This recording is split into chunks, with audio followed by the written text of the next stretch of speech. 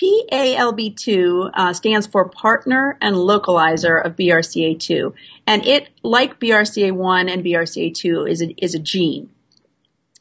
Some people have referred to PALB2 as BRCA3, but basically the reason why they say that is because PALB2 works with BRCA2 to perform its functions.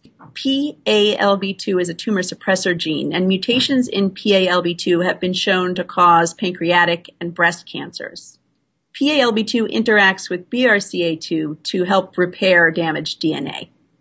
People that have PALB2 have increased risks of breast cancer, pancreatic cancer, and another condition called Fanconi's anemia.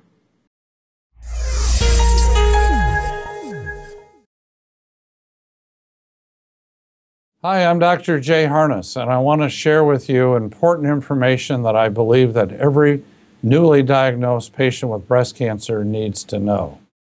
I'm a breast cancer survivor. I am a breast cancer survivor. I am a breast cancer survivor. And I want every woman to know about personalized breast cancer treatment and the genomic test. A test that helps guide a woman and her doctor to the best treatment options for her. Pass it on.